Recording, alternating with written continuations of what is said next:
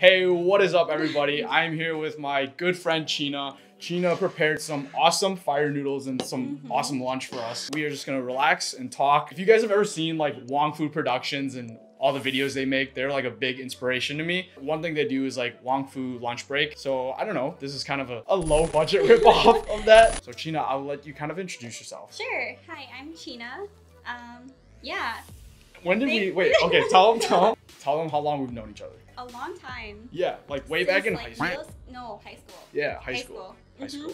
I've known Chena for a long time, so. Yeah. She's a really good friend, awesome person too. So we're just gonna relax, eat some lunch, and talk about can guys and girls be friends and the dreaded friend zone. This is hot though. It is hot. Oh man, I don't know if we can talk. Oh man, I need this water. All right, let's talk about today's topic. So. Do you believe that the friend zone exists as a girl? Yeah, let's start with that. Does it exist for you? Like, do you friend zone guys? Yeah. Yeah, it does exist. It does exist? Okay, there you go. I mean, that's what we want to hear. If you're going to be very technical, I have guys that are friends. So yeah, yeah, like just friends, like you don't see them in a romantic way. Yeah, okay. Yeah. So that's just to clarify if you guys don't know what the friend zone is. So, is my face red yet? No, mine's always red, so now it's even more red. You know what though? Like if I could be anything in this world and not have to worry about money, I'll just be a mukbang person. Just eat food. Just eat food for a living. How's the food I cook? Really good.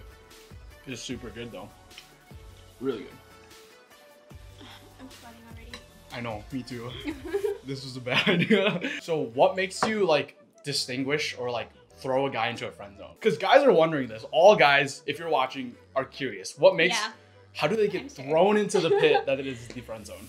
Well, honestly, I feel like girls just want to be friends and then things sort of just happen. One thing that I've kind of learned growing up is it's okay to be friends with a girl. Like, don't be afraid of being friends with a girl, but do be afraid of being thrown in the friend zone. And there's different ways depending on different girls how you get thrown in there. But don't be afraid to be friends with a girl.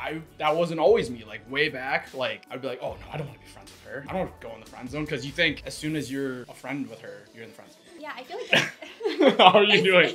It's so spicy. Oh my gosh. It is. Like I know some guys that are like friends with the girl and like they're there for them all the time. And the girl basically just, to put it quite frankly, she just uses them. So if you realize like it's a one-sided friendship, probably not good. Out of there. Yeah, get out of there. So I think I recently came to terms with having platonic relationships. Yep. And that like not everything has to be like love and like romance. Yes. Listen guys, if you have to tell a girl that you like her and she doesn't already know and you guys aren't already like kicking it off, it's a lost cause. Like you should not have to convince a girl to try and give you a chance. If she wants to, like from you guys being friends, she'll give it to you. There could also be that honest conversation. Yes. Like that like, hey, I just want to be friends. Before that conversation, because some girls aren't honest like that. They'll just keep you stringing on. But then like those guys, there's always that little, there's always that little sliver of hope. And they're like, you know what, I'm just gonna tell her how I feel. Even though they probably know that she doesn't feel the same way. It's just that sliver of hope that when they do confess or say like, hey, I really like you more than a friend, there's that little chance that they're hoping in their head that she just says she feels the same way back. But 98% of the time, if you have to confess that you like someone, it's probably not gonna work out. So coming from a girl, I feel like for a long time, I didn't realize that like I liked the attention, but I didn't realize that I was hurting the guys. Yeah, and that's perfectly fine. Like attention is nice, but it's just like you said, you don't know. Like, some guys are more sensitive. Some guys take things more personally. So it's like completely dependent on the person. There's a lot of guys out there that think they're really nice guys. Just because you're nice to a girl does not mean she owes you the time of day. Yes. Like they do not owe you anything just because you're nice, quote unquote nice. And when you expect something just because you're a nice guy, you're really not nice. That's actually the first thing I thought about when you told me the topic. Yeah, exactly. Nice guys. Sorry, I don't think I can do this. It's too hot. Yeah. It's fine. Just eat this. Just eat your zucchini. Oh my gosh. I still have this much left. It's hot. But honestly though, like it goes the other way too. Like just because a girl likes another guy, he's not obligated to give her time of day too. And that doesn't make him a douchebag. Like maybe he's just not interested or maybe he's just not looking. Yeah. So, all right, let me ask you something. So has there been an instance you liked a guy, but he didn't like you back? Like you knew like, oh, this guy threw me in the friend zone. I think because of like the social norms of like, and the gender norms of like that girls don't ask or don't confess and like the guys do. I never necessarily like confess to someone and then like be turned down. So Must I guess be nice. I find that most of the time, like if a guy knows that a girl likes him and he doesn't want to pursue it, the girl won't confess. She'll just like move on. Yeah. Like she'll just bottle in like and move on.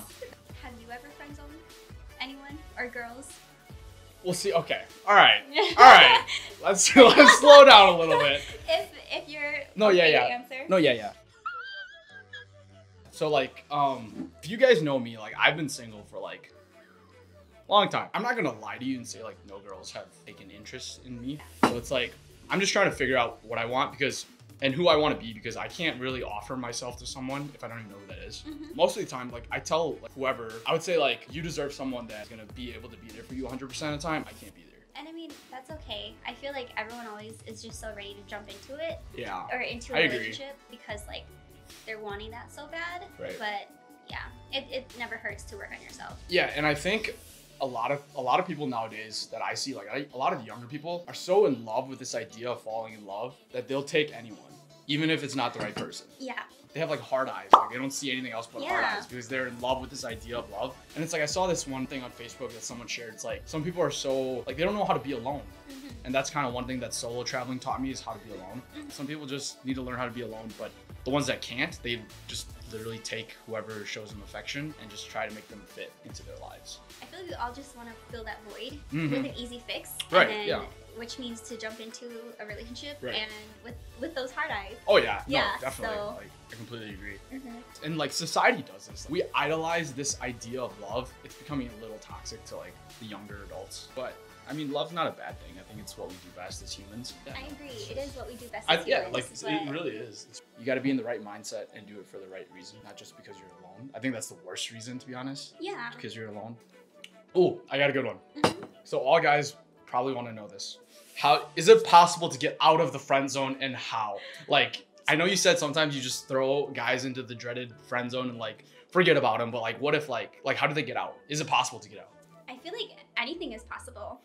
Right. So getting out of the friend zone is possible too, I guess. Okay. Yeah. You guys heard it here first. Like say for instance, like a guy, like you weren't really attracted to him physically or like his personality, and then he just shows up, ripped bod and super good guy, successful, you'd give him a chance again, right? I'm just kidding. Well, no, it's if like... you say it that way, you make me sound so No, shallow. I'm kidding. I'm just kidding.